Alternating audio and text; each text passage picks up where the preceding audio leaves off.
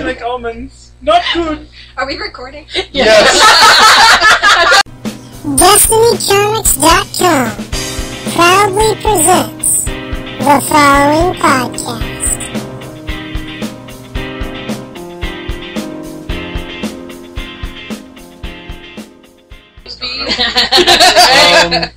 Starting from the left to the right, let's introduce ourselves like we did last time. Hey, I'm Eileen. I'm Danielle. Michael. Brandon. Bonnie. That was nice, you guys. Yeah. We sounded like we liked each other. So much. That's for the end, right? We just cared so much. You guys are my best friends ever. Oh my god. Don't tell Chrissy. You need the energy. I just drank this whole thing. Oh, okay. Well, like half of it because you took. You also That was the all my water. water. She's the one that offered it up. So are we going to draw questions from my hat, or is one just going to ask a random question? Well, last time I came preloaded with the Joker query. There's actually been some rumors running around. I actually read this the other day that the young boy in Iron Man 3. Oh yeah. That he is probably going to be revealed to have origins for Guardians of the Galaxy. The kid's supposed to be Star-Lord in Guardians of the Galaxy. Yeah. Danielle? Did you see Iron Man 3? I did. Okay. Oh yes, I did as well. Yeah. Woo! Everyone's seen it. Oh, good. I was about to go really bad. The kid, I don't know if it's an unofficial rumor, and I don't know how I feel about them making him Star-Lord, especially because Star-Lord, Guardians of the Galaxy is so weird because there's time travel, there's all this kind of stuff, which is why I love it. But it's like he's a full-grown man as Star-Lord, so what would be the gain of making him the kid? Yeah, that's my Iron question. Man 3. Now, is that a fan theory, or is that something that's been floating around? Well, they haven't said if it's a fan theory or not. All they've said is that it's unofficial. It's flown around on a lot of blog sites. Yeah, Oh. because they said I like that this stuff, though. they said that the Guardians of the Galaxy was greenlit. Mm-hmm. Well, they already cast it. Yeah, they said it was greenlit and it's cast now. So that's one reason why there's so much, because the Iron Man movies have usually been reveals for a lot of stuff, because in the first Iron Man, that's when they announced that they would be doing an Avengers movie. Mm-hmm. In the cutscene at in the the end. cutscene at the end.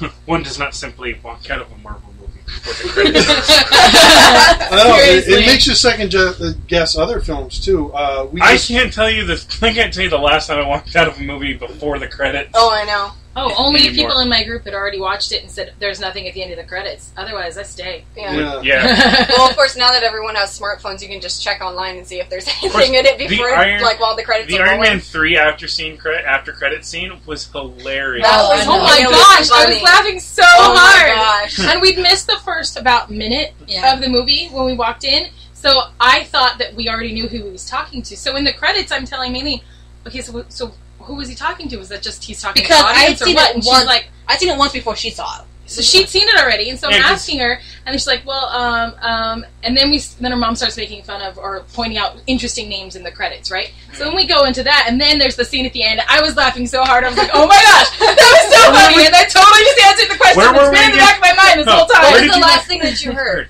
The elevator. You heard nothing? an elevator in I'm Prague. a doctor, but I'm not that kind of doctor. You guys are I have like temperament for this. That's what made me laugh. The temperament laugh. I That's know. what made me Oh laugh. my gosh. And then he goes on another ramble, and And he just... Banner's just like, I oh my liked at the gosh. beginning, whenever they actually showed Jensen there talking to him, the scientist that he was in the cave with in the first movie. Yeah. Oh yeah. Because he says in the first movie, That's what I missed. because he says in the first movie, the guy's like, we actually met once before at a symposium in Prague. in Prague. Yeah. He's like, I'm amazed if I was that drunk. I don't think I could have ever given a speech. and then in the third movie, you see him. He's like, well, this is Ho Jensen. And he goes, oh, actually, know somebody named Ho. Yeah. And then like later on, like they in Iron Man 3, they have a throwback to that line, like where he says, "I saw your symposium today," or whatever. He's like, "I gave a speech." Like, there was a little throwback to that line from number one. Like, I gave a speech. Yeah. I think my favorite line, though, in the third one, those two of them, but one of my favorite lines is the one where he's like, "You know what's going on through my head? Where's my sandwich?" My favorite line was as the kid's still like, "I'm cold and you're trying to manipulate me. You know how I know? Because we're connected." He goes, "I'm cold." He goes, "You mean you're trying to manipulate me?"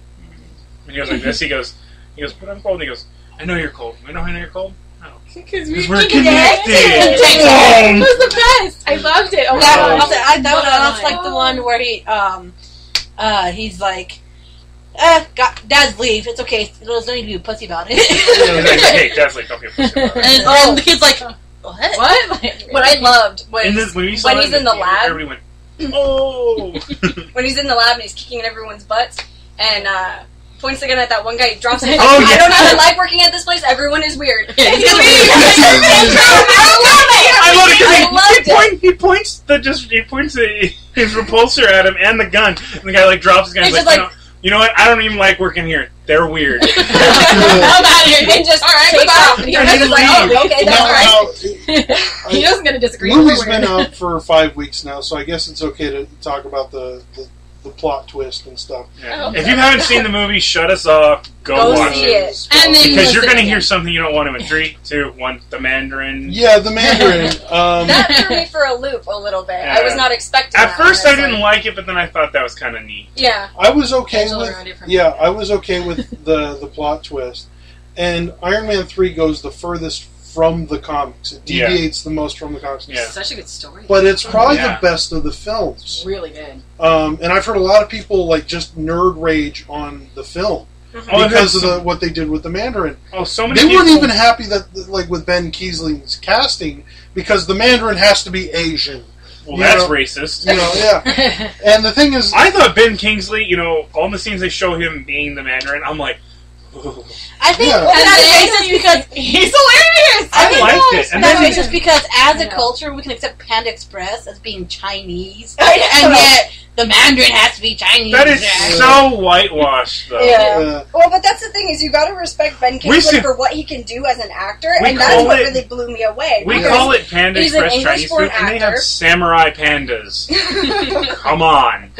Like they don't even know what kind of food they're selling, but they're racially confused. But I just really admired his performance, like over everything, because when he switches from being this terrifying figure through, a better part of the movie, and then all of a sudden you see him and he's like coming out of the bathroom and like nobody should go in there for like an hour. It's like that really threw me off quite a bit. Here's the thing that I loved about it, and when I was younger, I checked all the blogs. I wanted to know everything that was going on. I remember when Iron Man 1 came out, and there was a leaked photo of the Iron Man suit. Someone snapped a cell phone picture. And it actually, the photo made it into Iron Man 3. And one of the newspaper clippings is That's right, it was this weird, blurry photo of Iron Man. It's like I knew it from the leaked photo from Iron Man 1. The first photo from Iron Man 1 I saw was somebody took it on their camera phone, but it was like through a fence and trees. Yeah, it was like a fence. And he's like this or something I can't remember the pose. It's like his hands up, and you just see leaves all around the picture. It's like you snuck in there, you little devil. Yeah, and I was so. But it looks awesome. Yeah. So, but I mean, over the last couple of years, it's like I've gone from especially when they were doing Dark Knight Rises, I didn't want to know anything. I wanted to be surprised, and there was still you'd glance at a photo on the internet, damn it, the bat wings in this film, or not the bat. Yeah, it's just stuff you don't want to know. And Iron Man 3 not only managed to surprise me, but they threw scenes in the trailer to throw you off. There was a scene in one trailer where I swear to God the Mandarin punched Iron Man. Yeah, I remember that. It was just boom, and they did these scenes. Well, if you think about it, the Mandarin did punch Iron Man. Well, but I mean, in the armor, there was a scene, with the rings and stuff, and they were able to What if those really were the rings of power, and they're just like they found him, and be like, "Oh, they'll look good on your character." Yeah. Well, that's the one thing that I thought was... He gets out of prison with the rings. He's like, I am the Mandarin now. Well, it's like the Mandarin. A lot of people say he's Iron Man's Joker. He's the most iconic Iron Man villain. Yeah. However, like in the comics, there was like 20 years where he hadn't even appeared. Yeah, there was just dropped off the face. Yeah, dropped off the earth. Yeah. He's not like the most.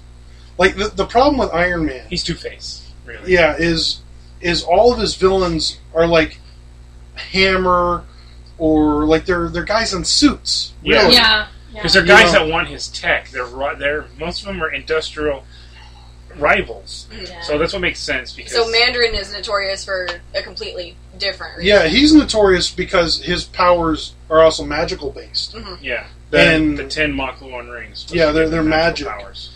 And so it's like he's the one guy that Iron Man can't just like defuse. Yeah.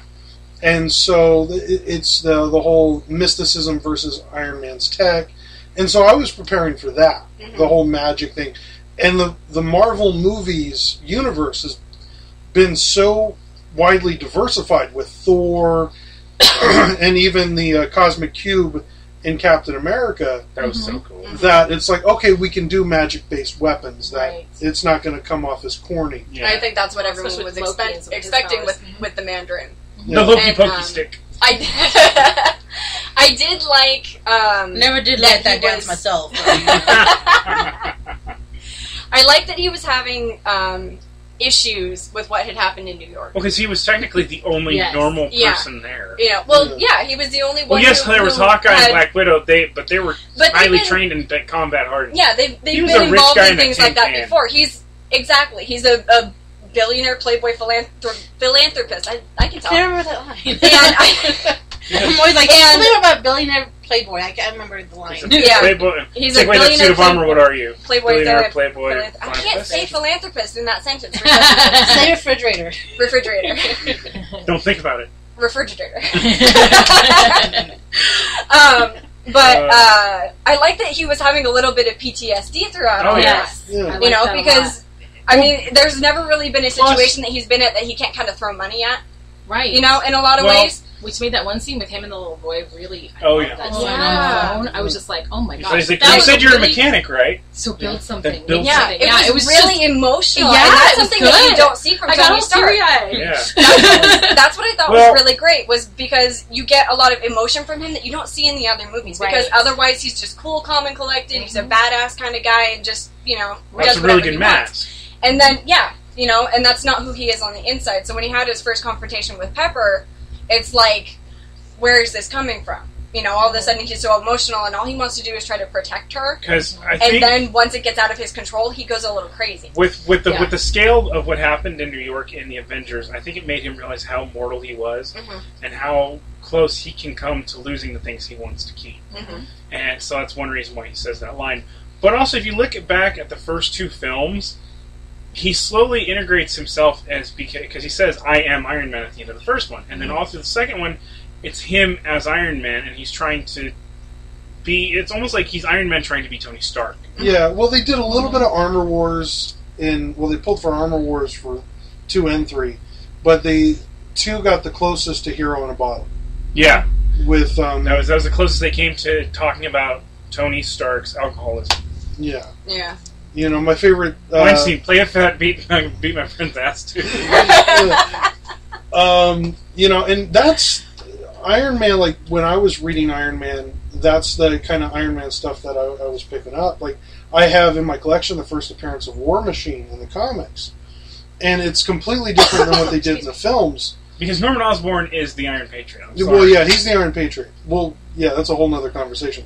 Yeah, but still... With War Machine, they literally, Iron Man was too drunk to operate the suit. Yeah. And Rhodey had to hop into the suit and play Iron Man with no, he couldn't figure out how to fly. He's literally running to the battle. Oh, gosh. It's just... And then the second one, he beats his ass and he's like, bye, I'm flying. Yeah. So, by the way, when you weren't around, I learned how to fly this whole time. I knew it all. That's why I kicked totally your broke ass. into your garage and familiarized and you know, Jarvis likes me better. the whole time is like he's trying to save the world while Tony Stark's literally puking in the bathroom. Like that's what. This is the greatest battle ever. I'm gonna get so late. Tony Stark's in the bathroom. Oh, nothing's worse than this. And it cuts back to Iron Man. He's gonna rip my arm off. And that's the one thing. Like Rhodey, he never liked being War Machine because he was claustrophobic. Even though War Machine rocks. That's not War Machine rocks. Not a lot of people remember that Rhodey has War Machine rocks 45 or whatever it was. 65, I think it was. And all the people, they all start laughing, and then he just points the gun at them. And they're like, sorry. I know this is a little off topic, but still in the Iron Man vein. You know his machine dummy or whatever? Oh, yeah. I want to... His little bots. Yeah, his bot. I want to... If you hit me with the fire extinguisher again when I'm not on fire, I'm donating you to a city. I want a shirt that says I'm with Dummy. Oh. And I have a picture of the... Oh my gosh. Well, if you notice at the end of the third one... He carts them off. When he goes back to the wreckage of his Malibu house, he's got the two guys. Well, those that's where he got his start. He created those when he was a kid. Yeah. He was a little kid and he made them. So they're like quintessentially those are part of Tony Stark. Mm-hmm. Plus, he has the miniature arc reactor taken out of his chest now, which again was in the part of the original Iron Man run. Yes, so he's got that out now. So I didn't think they would put it in this movie. I thought they would probably do it in the next Avengers. Mm-hmm. But the Woody, did you ever notice the necklace he gave Pepper? It was actually the shrapnel from his heart. Yeah, I was like, it's so corny and beautiful. So beautiful, Pepper. Well, it's like that's it's one so thing, sweet and so strange at the same time. That's the one thing they didn't like, get into. They're still sharp. Yeah, be careful. That's the one thing they didn't touch on in the films, and there probably just wasn't room, or it'd be a whole subplot. But he cheated on Pepper a couple of times in the comics. Yeah, he did. He's not like. To tell you the truth, I'm surprised he didn't go out and find somebody the moment he thought she was dead. Like he gets out, sees her fall in the fire. He's like, can we pause the fight? I need to go have some grief nookie. I'll be back. And, we can pick this up right where we get off. And he's almost out of the complex, and here's Pepper go, "I'm alive!" Surprise! Come back! Oh, thank goodness. It just Iron Man before the films, Iron Man was a B, C character in the Marvel roster. Yeah, he was never. He wasn't. He was relegated to Nick Fury in a lot of places. He never had a big sale. He didn't really do big sales. He hit the chopping block a lot. Yeah. He actually got canceled once or twice. The first time he got canceled was back whenever his suit actually had the nose. Oh yeah. I think that was the first time he got dropped. Somebody was trying to play with the design. I like the nose aspect because it made sense for me. Yeah. Well, now in the modern days, now with the movies and the way they have the mask design now for the movies, that's my Iron Man. I was like, okay, that's the suit that looks. Well, right. Cool. That mask has a bend in it, yeah, which doesn't read too well in a two-dimensional piece. Yeah. So yeah, because in a comic book, it's like that is straight flat. His nose is against him. Yeah. But so he's talking like this the whole time. Well, also right now. Also in the comics, let's fight. Yeah. Also in the comics, for years, no one knew Iron Man was Tony Stark. And then at the end of the first one, it's like, I am Iron Man. I was like, wait, he doesn't do that for a long time. Yeah, for a long time, Iron Man would be around, but he was this robot, supposedly built by Stark, who was Stark's cyberotic bodyguard. It was in fact, bodyguard for a long they time. pay homage to that in the first. Yeah, he's like, you want us to believe that was a bodyguard in a suit, and then he gets quiet for a second, and he's like, the truth is, I am Iron Man. Yeah, that was the Shield cover story they gave him at the end of the first one. Yeah, really, bodyguard. You know how, real quick, going back to the necklace. Well, if you think about it, Jon Favreau was his driver and bodyguard, so it's like, he doesn't fit in that suit! Going back to the whole necklace thing, thinking about it, you know how when they took the shrapnel out, it went think and magnetized to that thing? Yeah. Does she have to be careful anytime she goes to, the airport security or something? She gets choked and she's against the metal detector. Turn it off! Very romantic idea, but at the same time, it's very that could kill you. Yeah. Well, I get it. Your main thing is I'm going to protect Pepper, and then you give her something that could potentially kill her if she's around anything magnetic. She cuts her finger. You didn't dull. These are still sharp. Jarvis, I knew we forgot one thing. But, I'll get right on that stuff. All right, going back to Guardians of the Galaxy, what Marvel films or even DC films are you guys looking forward to? I am looking forward to Man of Steel. Man of Steel.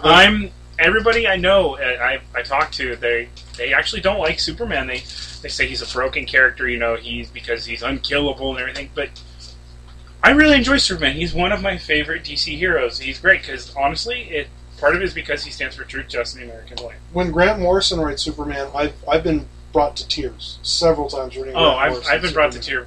I've been brought to tears. We're reading a couple of his stories. The one that really made me cry was which one was it? It was the Doomsday one, the Death of Superman. Oh yeah. I don't think Grant Morrison wrote that one. No, that was before. Yeah, that was before him. But I read that story and I cried big time. We went and we got the special thing. I wore my band to school. I was in junior high. It was had the S on it. Yeah, the black band with the S on it. Yeah, I wore it to school the next special day. Edition I did. The special came with that band. Yeah, because there was two. When you bought Death of Superman, it came in 2 bags: a white bag or a black bag. I have like 2 or 3 white bag copies in my office, but the black bag came with a T-shirt. That's what I got. Yep. And an R.I.P. band and the armband. Wow. Yep. I would have wore the armband. I would have been. I did. I wore the armband. I would have at first I'd hide the S at first, and I'd be like, "Dude, what happened? What's wrong?" As I'm crying, and they're like, "You okay? Is it your grandma or something?" Just slide it over. And that was epic because they had the Superman symbol with blood dripping off of it. I remember as a kid thinking, "Is this it? Are they're done with Superman?" They didn't put out a Superman comic for 2 months or something. It was they didn't, and then they put out the 4 different the 4 different titles because they had 5 Superman titles going on at the time. All 5 stopped publishing, and then when they brought him back 4 months later, it was a different character for the 4 titles. Yeah. Superboy, Regenerator, Steel, and then there's a Superman the Cyborg. There was a Superman comic I got. I can't remember which one it was, but all I remember is that it was at the beginning of it. It's everybody's mourning Superman. He has his big statue in the middle of Metropolis, and then it shows him being carried on this throne by these guys in robes, and I'm like, is he dead? And then you see war and all kinds of stuff, images of afterlife and stuff, and then you see a busted open vial, and you see the 90s Superboy with the leather jacket. You see him walking away from this busted open vial chamber, and then at the end the tomb is busted open and he's gone. And I was like, what just happened?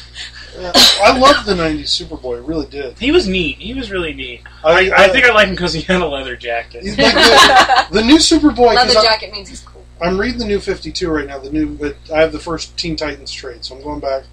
The new Superboy is okay. He's kind of edgy, but the Superboy they had before, he went insane, and that really pissed me off. The 90s Superboy was pure 90s attitude. He had the one earring. He had the leather jacket. Yeah, I want to know how he got the frickin' earring. The ear pierce. How you pierce the ear of Superboy. Poisonous kryptonite needle, maybe? I used to read Superboy. Yeah, I used to read Superboy. It's one of my first ones. And I have a comic with him flexing, and he's got 3 women on each bicep. Nice. It was just he had this pure crying ego. We want to go home. I was that's very Gaston. I know. I know. Were they all blondes and bustiers? He's got the little guy standing behind him. You go, Superman. Hello, Superboy. Oh, by the way, that French girl you liked with the giant hairy beast, yeah, you're going to want to do something about that. By the way, it's like Tony Stark.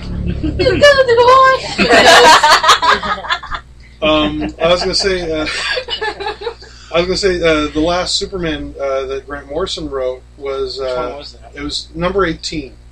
And it had a scene at the very end. It broke me to tears. Because it jumped because it was Grant Morrison leaving the book. It was his last Superman for a while. So it jumped, the last 4 or 5 pages jumps to the far-flung future. And it's the Legion Super. The Legion of Superheroes. Yeah, it's not them, but it's an homage. Yeah, it's their future. And anytime they go into the museum, there's this whole wing of the museum. There's a wing of a museum that's dedicated to nothing but Superman. Yeah, Superman. It's always been like that in the future they've depicted. Yeah, with the Legion and Booster Gold. And there's a scene. Yeah, there's a scene like a school's going on a field trip through this museum, and this kid. Yeah, this kid is just being a bully to this little kid. Yeah. And this other kid just walks into the Superman wing for half a second and just goes, "This is bullshit," and punches the bully. Good. And it was just like, it brought me to tears because it's like, that's what Superman does. He inspires. Yeah. You know? Yeah. Kid walks in, he's like, wait a minute. You know, like I'm that's... gonna take this, like the Superman statue looked down at him, he's like, punch him in the face. You know, then he's like, you know what to do. Handle your business, son. No, it does. He's a like, black Superman. Steel was. Steel was. I liked That's Steel. true. I liked Steel. Steel was cool, and then they made the Shaquille O'Neal movie, and I was like, no. They kind of killed that character for a while. He's back in the 52. He's back, yeah. Shaquille O'Neal wasn't horrible in that. It's taken a long time to get over that whole thing. The 90s comics superheroes, yeah. They just... It was weird. Like, how can you tell a Supergirl movie and a Steel movie without paying homage or nothing referencing mentioning Superman? Superman. Like, Superman is what spawned these characters. Yeah. Yep. So to do a Steel movie without even mentioning Superman? Yeah. You know the thing though is weird. Is the line I remember the most from that movie is the girl who's in the wheelchair. That's his friend that made the suit and everything. She's sitting there talking to the old black guy that they're friends with, and he's like, something happens, and he goes, well, dip me in shit, and cover me in breadcrumbs, and call me a cracker. I was like, what? That happened. We all let that happen. Who's responsible for this writing now? Oh, we are all responsible for this. That makes me want to slap everybody involved with that movie ever. Yeah. Right down to the guy who brings the coffee. No, how could you let this happen? He falls over, and he's like, no, all the spit coffee. And he looks over at the director. I mean, all the coffee. That's right, it's spit coffee, because it's all crap. And not the crap you're talking about. And he just leaves. But the film I'm looking forward to the most that they're working on right now is Ant-Man. Are they working on Ant-Man? They are. Will it be in junction with a Wasp? I haven't seen anything with Wasp. Because the last I heard anything about the Ant-Man and the whole Wasp thing, this was whenever they've just got confirmed that Iron Man was being made, is that Ant-Man and Wasp would actually have their own movies, which made no sense to me. Yeah, well... But then they came back and they could be in the same movie, but now I don't know. Well, I don't remember who's directing it, but he's more of a comedy director. And they showed they showed some test footage. No. They showed some test footage at Comic-Con last year, and I've seen the test footage, and it made me want to see like an Ant-Man film. Does he have the Pym particles? Well, yeah, they're doing the Pym particles, but they're going closer off of the second Ant-Man. Oh, Ant-Giant Man? The second guy to be Ant-Man. It's not Hank Pym. It's not Pym. Which is fine. Oh, what's that guy's name? I can't remember the character's name either. But the whole idea of like a thief, getting over his head, like that story's pretty good. Yeah. And there's a scene in the test footage that they showed at Comic-Con with Ant-Man, like literally he jumps and then shrinks down in midair and lands on the barrel of a gun, runs down the gun, punches a dude in the face. Because he still has the strength of him. Yeah, and like the guy goes flying. And then there's one thing I've never seen in any Ant-Man or Atom comic ever. He goes in the guy's mouth and grows. No. But he grabs like this guy's tie and he jumps over him and then grows and uses the tie as a fulcrum to throw this guy through a window. Nice! Oh, that's pretty cool. And it was just like, oh my god, like this is action, Right as the guy gets ready to fly in the air, he's like, "This is gonna hurt." Not good. Tiny guy throwing me over his shoulder. Wow! Crash! So it's like the Atom is flat. I've never liked the Atom, or I love the Atom. I've never liked Ant-Man, and all of a sudden I'm looking forward to his movie. Okay, they could actually make this character. I think it'll be neat. That's going to be really interesting to see how they pull it off, though. Whether they're going to use it with the filming with CGI and how it's going to transfer. Ant-Man's an Avenger. Well, that's what I had heard, that he'll be in the second Avengers movie, but he won't get his own film. Yeah, I guess they might introduce him in Avengers 2. Mm-hmm. And then because Ant-Man's slated for after Avengers 2.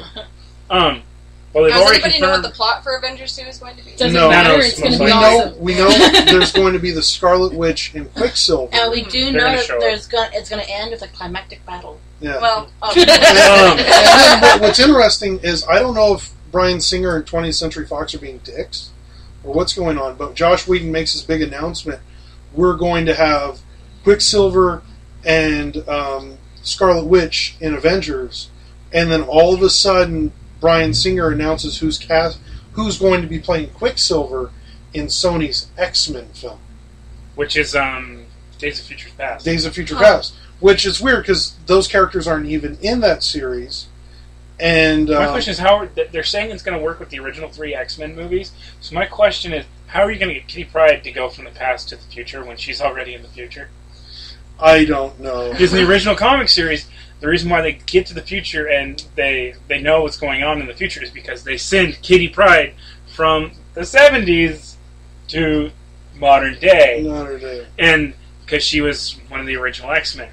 Well, then, in this continuity, she's already in modern day. She's not part of the first class. No, she's not. So, we're going to send you to the past, find out some shit, and come back. I don't think they'll use Kitty Pryde. I don't think so. Something will happen with Hank. Well, yeah, because in the current run, Beast is the one who did it, and everyone's like, "You're a dick." Plus, I just want to see Kelsey Grammer as a big blue hairy guy. I liked Kelsey Grammer. He said Stars and Garters right. That's all I cared about. Was he's like, "Oh my Stars and Garters," and I went in the movie. I went, "He's good." But didn't care. He was good. Bryan Singer's announced who's playing Quicksilver, and I don't remember, some French actor. Ah, damn it! But it's fine by me. But the thing is, what about Scarlet Witch? They haven't said anything about Scarlet Witch. Okay. The weird thing is she Scottish? We might have a completely different actor play the same character in Avengers. I hope not, because the two franchises can't cross over because of the different studios won't play nice together. Mm-hmm. Mostly Marvel Studios wants their characters back. But what's really messed up is that they won't cross those over whenever the Avengers and the X-Men have met a lot. Especially considering now Wolverine is on both teams. Yeah, well, Wolverine's been on both teams several times. But exactly. The thing is, well, they exist within the same universe, right? Yeah, they exist in the same universe. Everything in DC exists in the same universe. Or Marvel. DC has two. DC has 3 different universes running right now. DC's running 3 universes. That's what always confuses me about DC. Well, is they've got DC has 3 universes. Well, with the 52, they it's have pretty much a lot more. They did.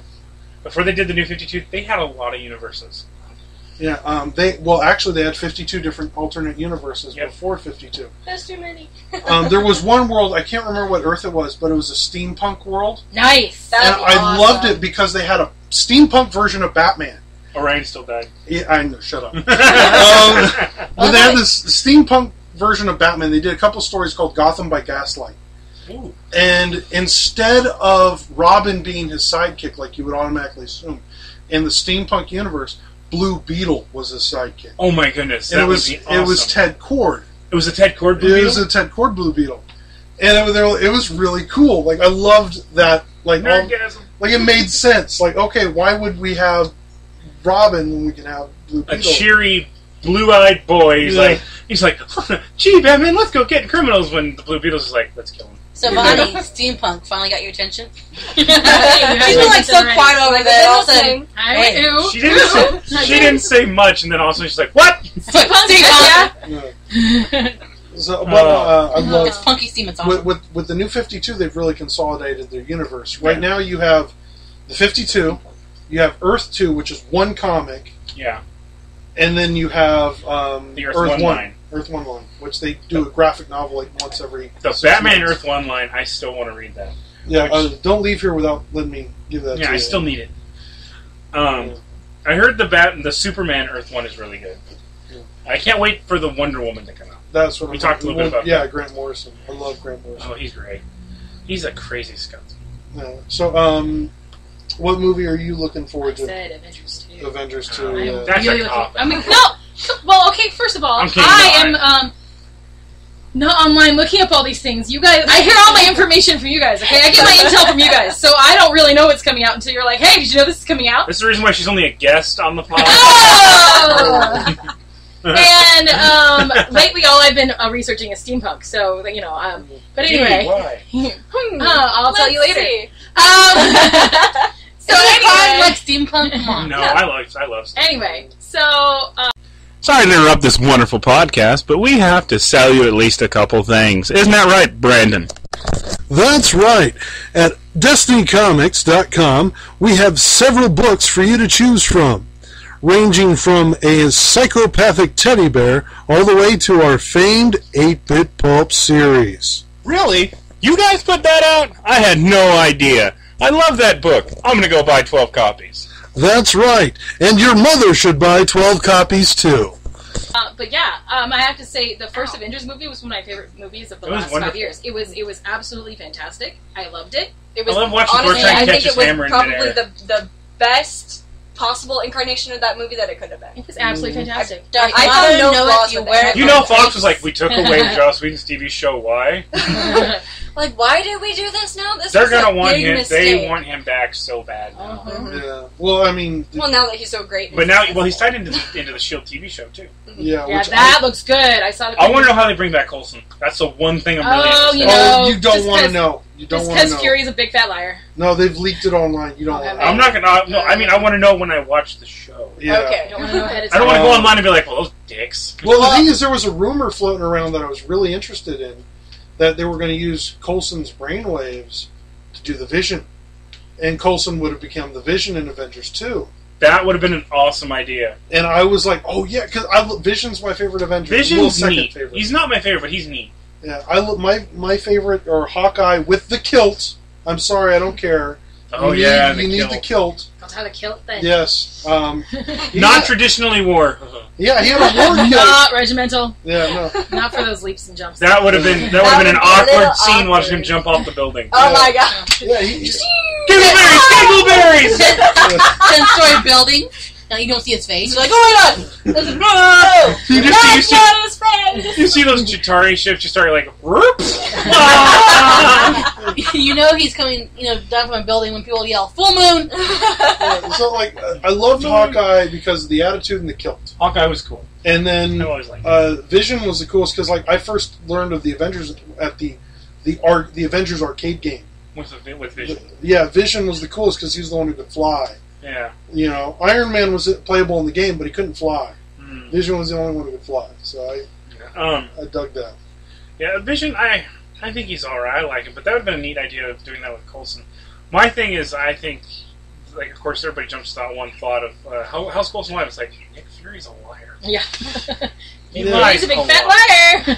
Lies about everything. Rule number 1: Nick Fury lies. Yeah, he stole the thing I was gonna say. And the doctor shows up and he's like, stop lying, that's my job. He's Samuel L. Jackson again. Mace Windu. So Danielle, what film are you looking forward to? I'm in the same boat as Bonnie and being very excited about the next Avengers movie, even though I know next to nothing about it. I'm also excited that there's going to be another Thor movie, even though I haven't looked into what it's I want to know how many suits Iron Man's going to have when they do Iron 2, when they do Avengers 2, because he did the clean slate thing and it destroyed all his suits. Yeah. Well, they're saying he might not even appear as Iron Man. He just might have a cameo as Tony Stark. That will make me honestly very upset. That would really really hurt my love of the He's still, like, he is saying I'm Iron Man. He has to be Iron Man. Well, here's the thing. His Robert Downey Jr.'s contract ended with Marvel Studios. And he won't sign a new one until everybody else that was in the first movie gets a contract raise. Yeah. Which I think is really wonderful. Awesome. That was cool. I have a lot of respect for him. He's like, you paid me how much?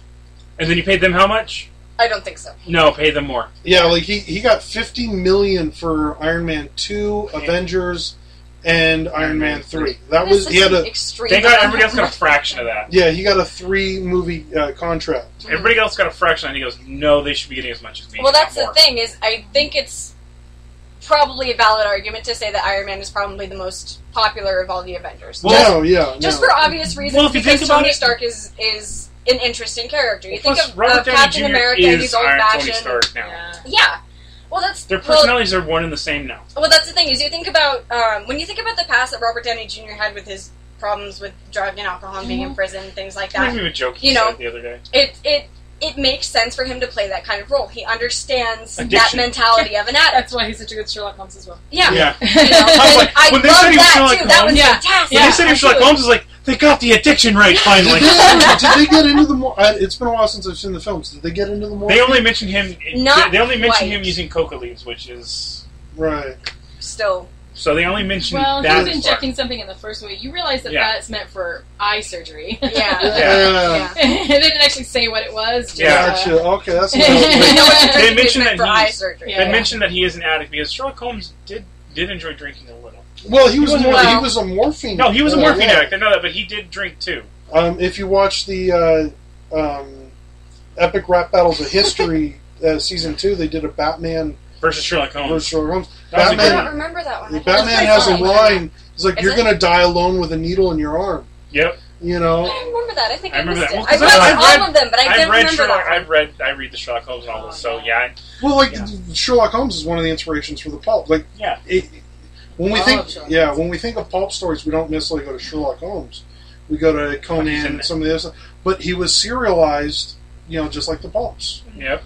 You know, but he's one of my favorite literary characters, and Robert Downey Jr. did a great job as him. He did fantastic. And he does a great job as Tony Stark, and pretty much. And Joss Whedon actually, when he thought of Tony Stark's personality, he thought of Robert Downey Jr.'s personality, and that's why they blended so well. They'll stop recording. Yeah. Well, it's like I just thought it was funny that you jumped at it at the same time. No! But thank you for joining me on that. Robert Downey Jr. actually said something the other day. He goes, I can't do cocaine or drink alcohol anymore because I became allergic. I'm allergic to it now. So he says, what? And he goes, yeah, every time I do it, I break out in a case of handcuffs. Well, at least he has a sense of humor. He does. Yeah. Maylene, what film are you looking forward to? Well, actually... Wait, I know what it is. No, not Avengers. Nope, it's Thor 2. No. Oh my gosh! I'm actually, the more I hear about it, Ant-Man. Ant-Man? I'm going to say it. I'm sticking with Man of Steel, though.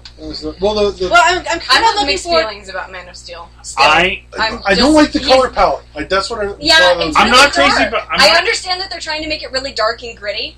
Because that's not really something that Superman has been before. Well, they're trying to make and him the same Batman mold as has Batman. been that way, for... Well, that's one reason why they did it. At least Christian Bale incarnation. Well, I've said it... the reason why they're doing it that way is because they're putting in that universe. It's because that's what's popular right now, something that's more dark and more gritty, and everything is getting that way. Well, more realistic, really. But still, you think of Superman, and I think of, the bright outfit. Yeah. With the red boots and the cape and all of that stuff. And, and he's so... It's in the same universe. Same world.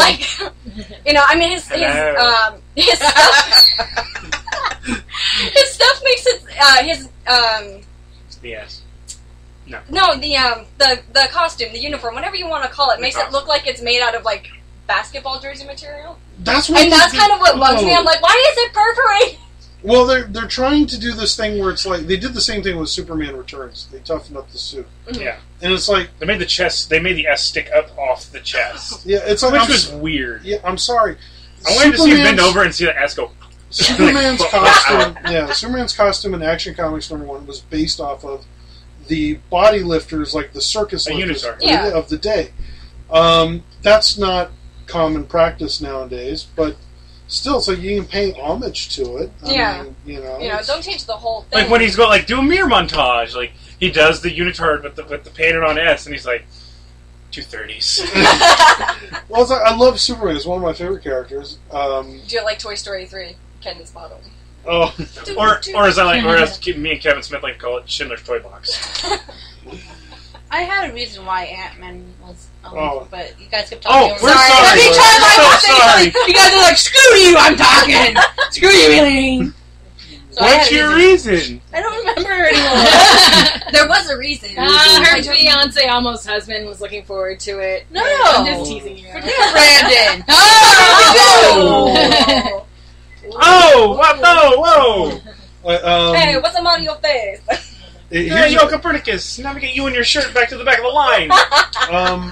All right, I want to talk about Justice League Dark for a moment. Oh, yeah, I was following that for a while. Well, not just the comic, because that's the next big DC film that they're doing. Guillermo del Toro's signing on to do it. Yeah, Justice League Dark. That's going to be interesting. Hey, here's the thing, John though. Constantine, Deadman, Zatanna, and Swamp Thing, they're saying is going to be with them. Well, they've added characters since then. In the Justice League... Well, there's characters that are in the comics that they're replacing for the movie. So, like, they're doing... I remember. Okay, sorry. Yeah. Go ahead. No, go ahead. I'll say it after you tell me. We interrupted you. Go back to him.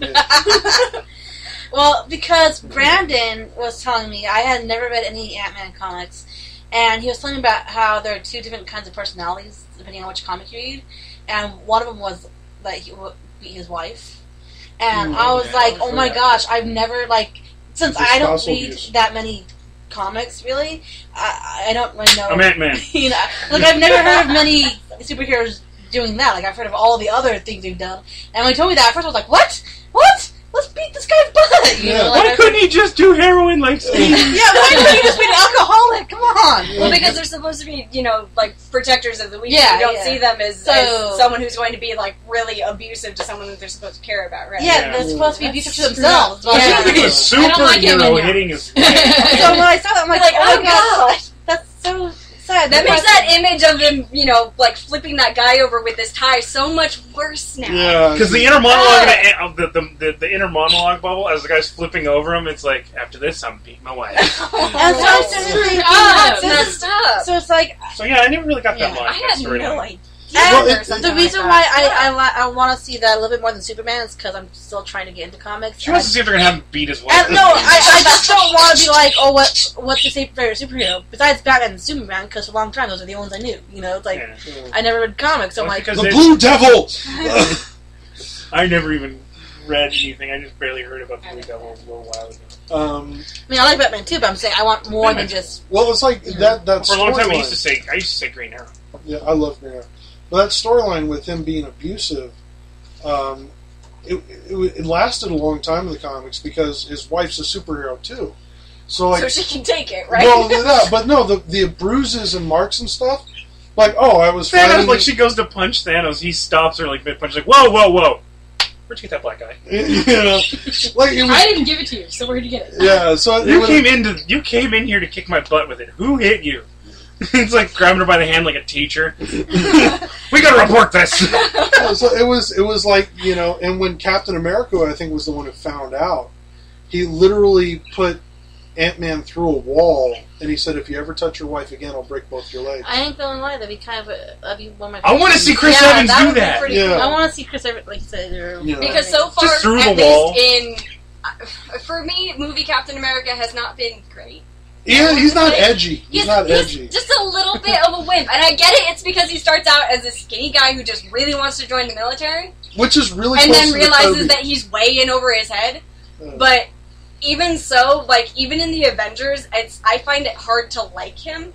Well, in the Avengers, it's him still dealing with that time shock. But I have a really hard time liking him. Well, there was a deleted scene in Avengers that I think would have swayed you. What was that? But you watched without me, by the way. There's a 5-minute scene with Captain America, and it's literally him going to this coffee shop, and it's funny because he's walking past a cell phone dealer, and the guy's like, buy time, and Captain America's like, whatever. And and he goes to this coffee shop to sit there and drink coffee, and he kind of flirts with this cafe, barista, yeah. And she goes, you can stay here as long as you want. We got free Wi-Fi. And he looks at her kind of odd for a second, like, radio? He's just so out of his element. He's out of the right time. The whole movie, because at the end of the movie, you see him get some time shock, whenever he comes out of the coma. Yeah. And that's what Avengers 2 is playing up, is that he is still dealing with living in a modern world. When he was in the 40s, he lived only, the last world he saw before he went into a coma was a world at war. Yeah. And so seeing... And I know that when he comes out especially when he's talking about the cube and no, I know. Who was it? He was like, You know, I mean, and that is horrible. I understand that he's going through like a horrible pain, and you know, like literally the culture shock. You know, but I feel like I would like him a lot more if he got a little bit more screen time and was a little more fleshed out, especially in the Avengers. Yeah, because they kind of took really him back. The only thing that I remember from Sorry. Captain America in the Avengers was the gymnastics that he did on the wing of the plane. Yeah, you know, that's about it. Well, I liked the line where he was like, "Oh, I got that." It was what they quoted. I got that one. Like, And he was so excited about it. He understood. You know, I know that was awesome. he's like, I got that. I got that one. Does anybody know? Okay, We all know that man over there is playing Gallica. You thought we didn't know, but we saw. He turned. That must be exhausting. I recently learned a fun fact actually about Robert Downey Jr. when they were on set of The Avengers. When he's randomly, well, yeah, it wasn't ad-lib, but like that scene when he's talking to Banner in the office and he's eating blueberries, he was randomly planting food around the sets that he could randomly eat and sneak it in. And I thought that was the funniest thing. That was his own food, and he gives him a treat, like he got it right. And I was so impressed with what's his face? Josh Whedon? With the guy who played Banner. Mark Ruffalo. I love him. I think he was a good Hulk. Fantastic. Oh yeah, I liked him as Bruce Banner. I think he's the best incarnation of Bruce Banner. I thought Edward Norton was really good, but he came on. He came off as whiny to me. Yeah. Well, that's the thing is Mark Ruffalo. He's got the look where he's got something under the surface that he can't, quite get a grasp on, and he gets so genuinely upset that he becomes this green rage monster. Really a fan of that. Yeah, Yeah, I'm officially a big fan of how you turn into a giant green rage monster. I love that one. But I was going to say, going back to Avengers Dark, they're swapping out Justice League Dark. They're swapping out a couple of characters for the Demon. Oh. And Swamp Thing. And instead of... They better have Deadman. Yeah, Deadman's in there. But instead of Zatura being the one who brings them all together... What? It's Constantine who brings them together. That makes no... Oh, fuck, John! Ah! Keanu Reeves! Constantine He dyes his hair blonde for the movie. Well... Whoa! We gotta defeat monsters. You're made of bugs. They are bringing back Constantine back to the comics, though. You've got too much emotion for Keanu Reeves. Yeah. Well, they're bringing... Have you read Keanu Reeves' backstory, though? His life sucked before he became an actor. But, wait, yes, I have. Oh my gosh. Yeah, I just heard about that recently. His life... He's such a big freaking philanthropist. He doesn't keep hardly any of his own money. He just he lives in a 2-bedroom apartment. If you go ask him for money, he will give you money if it's a worthy enough cost. Really? You meet Keanu Reeves on the street when he's just sitting up at the bus stop, staring at his sandwich and thinking, "This sucks." Of course, I'm thinking, "Sad Keanu, this sandwich really sucks." But I'm kind of. This looks like a good sandwich. What kind of sandwich is it? I don't. It's just some kind of white bread sandwich. It's he's sitting like this, and he's got his knees kind of apart, and he's got the sandwich in his hand. He's just looking really, really sad. It's all over the internet, and it was all over the internet. He's like, I don't need this sandwich. Why do I have this sandwich? People are suffering, and it's but he's on movie sets and stuff, just giving money away to people who are working in the crew or extras. They tell him his story, and he's just here, take my money, take all of it, as much as you need. He doesn't live in any big place. He's Keanu Reeves is listening. I really need rent money. And he covers just enough for his living expenses, and everything else he just gives it away. Well, hopefully he's still getting royalties from Matrix and stuff. That wouldn't surprise me if he still was. Over 90% of his profit from the second Matrix movie, he gave to charity. Oh, cool. He's just one of those 90% of what really 90% of what he made. Good guys, and it's incredible. And it makes me sad that he's not a better actor. Right before he got to Bill and Ted, he did Bill and Ted. His fiance died. Oh, she died, and then his sister died. Tragic. Yeah, and then it was cancer, wasn't it? And then his sister died. His sister died in a car accident. And then his dad, his whole life was in and out of rehab for alcohol. So just struggling to make it by, and then just oh my gosh. So one of those things that hits you. One quote that they've actually posted that he said, he was like, you gotta have happiness. He goes, maybe you do, but I don't. I just live. Gosh, that's bleak. Man. I was like, you could be Spike Spiegel now. I liked his take on. I liked the film that they did of Constantine. It was interesting. It was the closest we were going to get to the comics. Yeah. I still wish, like, Daniel Craig would have been a better Constantine, because Constantine in the comics, blonde, British. You know. It's James Bond fighting demons. Yeah. See him several years later in Skyfall. I'm now James Bond. Whatever. Yeah, but, like, I mean, whatever. You know, it's got that He's British attitude, you know, from Alan Moore. Yeah. Which Constantine, this is what throws me for the loop, and they probably won't even do it in the film. But Constantine first appeared as a Swamp Thing villain. Mm-hmm. And Trying to kill Swamp Thing. Like Swamp Thing, if you're unfamiliar, is this chemical creation. You know, there was a movie years ago. Then you find out it's not him; it's worms. Yeah, he's worms. Wait, who has worms? No, he Swamp Thing is has worms. He is worms. Yeah.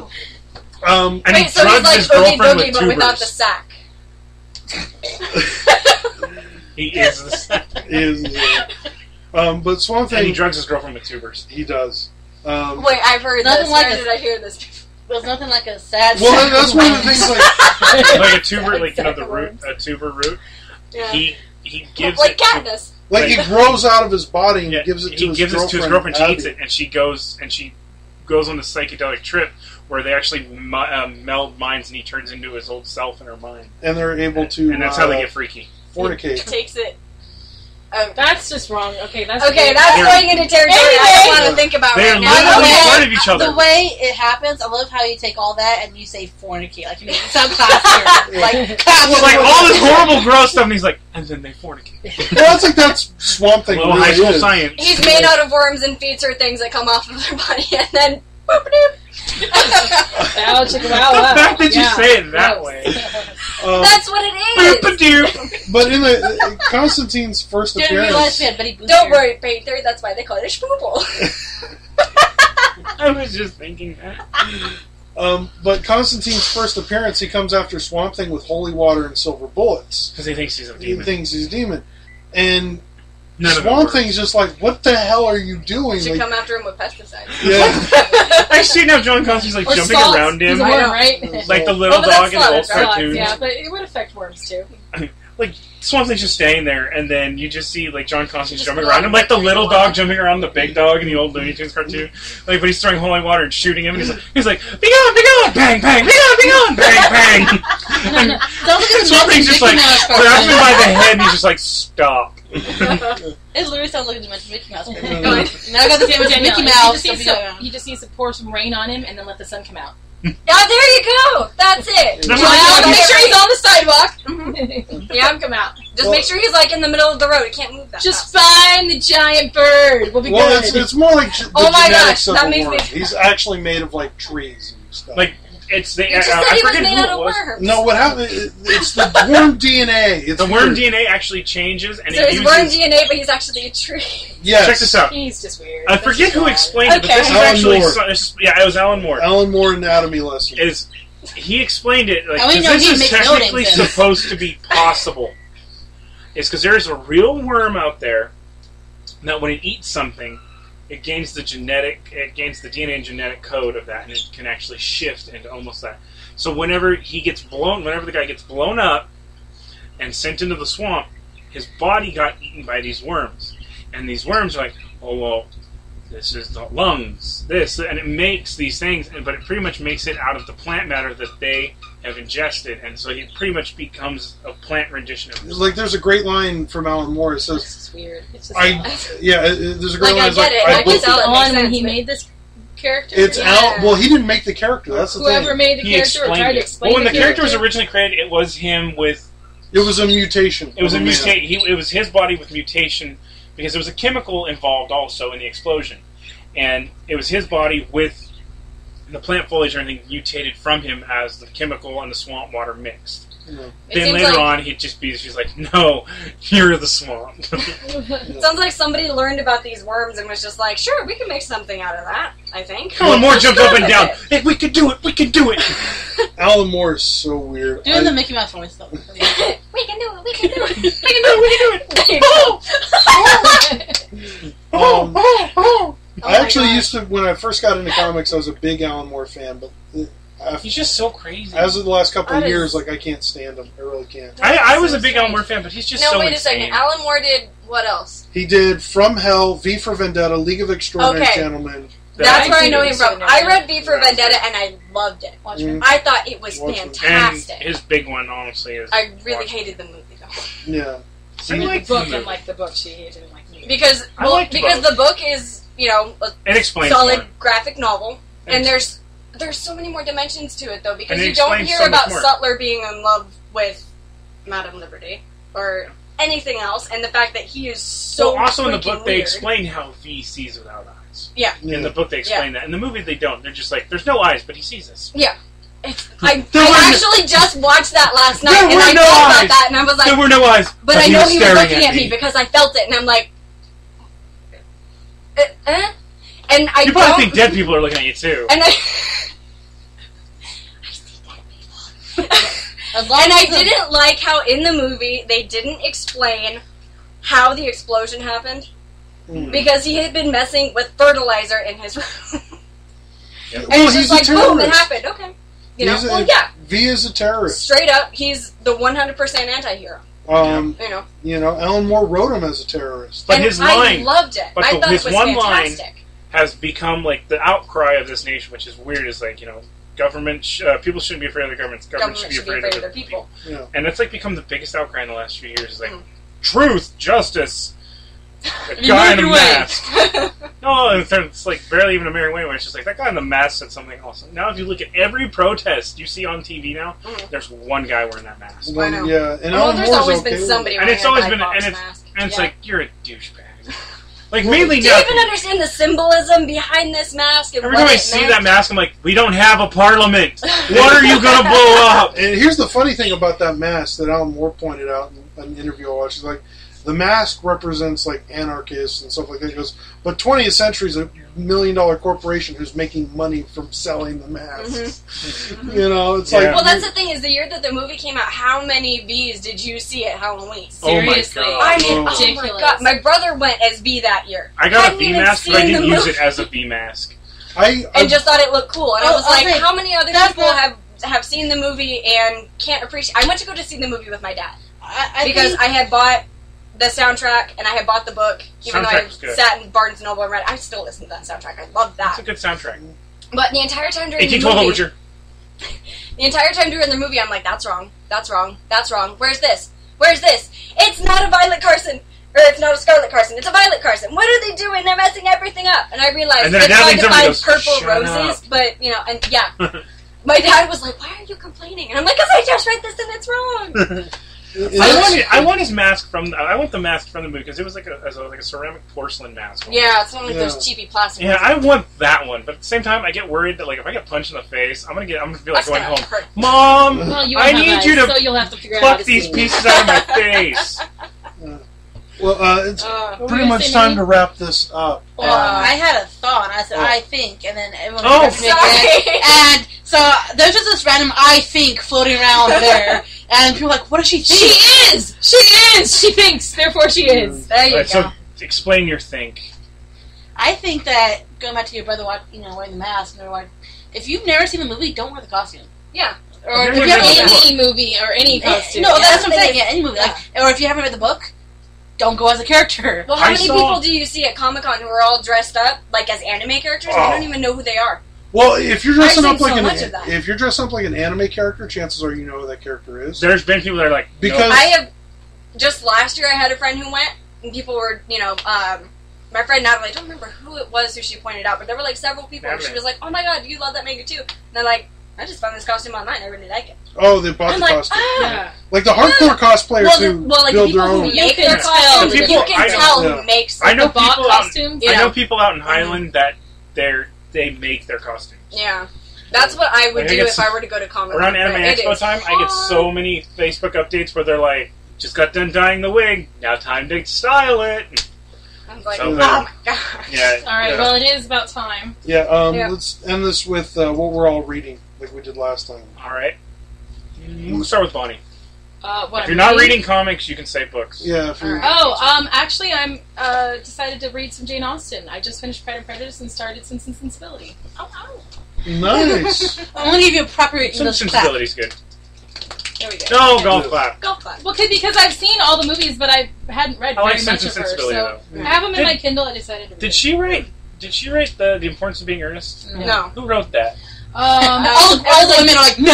I don't remember who it is. It's the guy. Yeah, But I that's, just no, remember. because I like all her stuff, but that one just popped in my head, and I can't. I've No, read it it and I've wasn't watched the her. movie. Wasn't it? It's generally in the Colin same Firth. time period. Wasn't it a Man, play originally? Yeah, it is Yeah. originally a play. Because I read It's it, a funny play. I I read it, and I It's saw not the movie Shaw, with but, Colin Firth, and I just thought it was I wonderful. saw the movie, but I didn't see the play. So it was I'm one of those- saying- I I saw didn't the know play it of was play. Chaparral years and years ago. All right, so Brandon, what are you reading? I'm actually reading a book this time.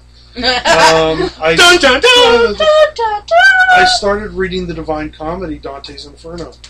Oh, that's really good. Yeah, more sinister. Dun, dun, dun. I'm reading that. I've decided that once I finish Dante, I'm going to go back and actually read the Bible cover to cover. Oh, cool. It's something I've never done. And so I figure if I can get through Dante, I'm feeling I can get through. You're all There you ready go. for the There you Bible go. now. This is like his training. Yeah, as a comic Because he's book- reading yeah. Dante. It's the eye of the tiger. He's just sitting there reading it. I have the tiger playing in the background. Dean Winchester's jumping around, scratching his arm, singing it. You'll just see me come in, break the stereo. You've been listening to that for 4 days. Shut it off. But the book's not done. I don't care. But as far as comics go, I have a huge back pile of books I'm trying to get through right now. I'm reading the first Teen Titans trade, and then I'm reading Jonah Hex because I'm trying to figure out what's going on with Booster Gold. Yeah, Mr. Gold ended up in the Old West. No, Kind of want to read that now, too. Nothing else? that's it. Bless Bless Um, you. Sorry. I'm actually reading in the novel department. I'm reading the omnibus for books 4, 5, and 6 of The Black Company by Glenn Cook. Mm. You can blame your boyfriend for me liking those. Oh, well, I'm sorry. Actually, when we were little kids, he's like, "Dude, read these books." And at first, I was like, "No." And then I started reading them. I was like, "Holy crap, these are awesome!" And then I told him I got the omnibus. He goes, "You suck." And then comics, I actually haven't picked up anything new for this month, but I'm actually reading all the issues of the question that I got on Comic by the Pound Day. Oh yeah, back issue questions. Yeah, so I got a lot of Steve Ditko. those were they're the late '80s, early '90s issues. Angry Steve Ditko. Oh, you can tell how angry he was in these issues. He has a really, the first guy you meet in issue 1 that is the questions villain is a really, really creepy priest. I can't remember the guy's name, but I'm just like, you touch boys. It was horrible. It was like, he gives that vibe in that book, and he gives that vibe, so I'm just like, I really wanted to punch you in the face really hard. Well, Steve Ditko, some of those here don't know, he co-created Spider-Man with Stan Lee. He's the guy who actually drew Spider-Man.